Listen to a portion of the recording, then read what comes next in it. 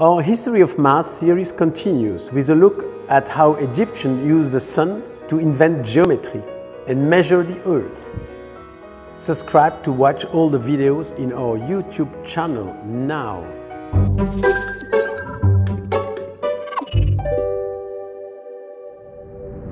Mathematics are made of different areas. The first discipline was definitely arithmetics. We just saw the invention of the digit, the invention of the number. Another discipline came from Egypt. It was called geometry. Geometry comes from gain and metron, how to measure the earth, and that's what they did. Imagine, thousands of years ago, Egyptians succeeded in measuring the circumference of the planet. How did they do?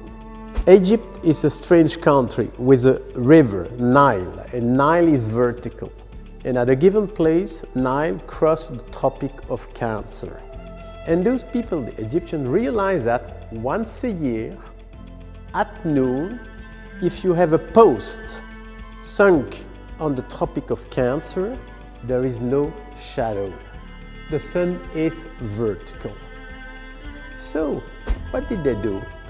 They put another post 800 kilometers north. And the same day, at the same time, they noticed, hey, there is a shadow. So they measured the angle and they realized the angle was 7 degrees.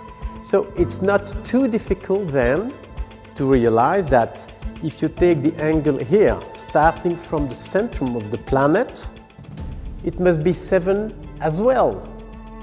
And no, was easy. If 7 goes 800 kilometers, they realized that 360 degrees could cause something like 41,000 kilometers. Can you imagine that?